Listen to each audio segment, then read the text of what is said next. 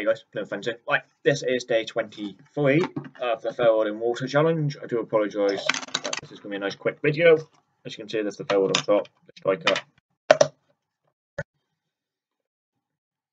I'm not even going to talk about the water. I am thinking about, I don't know if you lot think this is a good idea, if after I've done 30 days that I just leave this ferro rod in this water to see how many days afterwards, yeah, it breaks down. I'm not going to strike it, I'm not going to do anything like that, I'm just going to leave it in the water.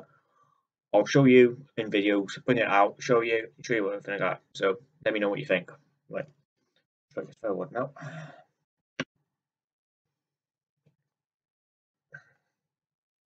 Forward, as you know,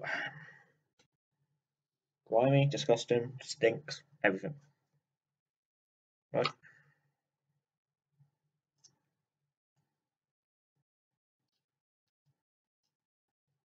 As you can see, still strikes, so I'm going to stick that back in the water.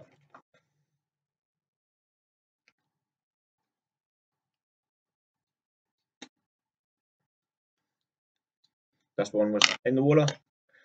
So tell me what you think. I do apologise, as I said, if this is a quick video. Hope everybody's organised for Christmas, like that, because I know I am.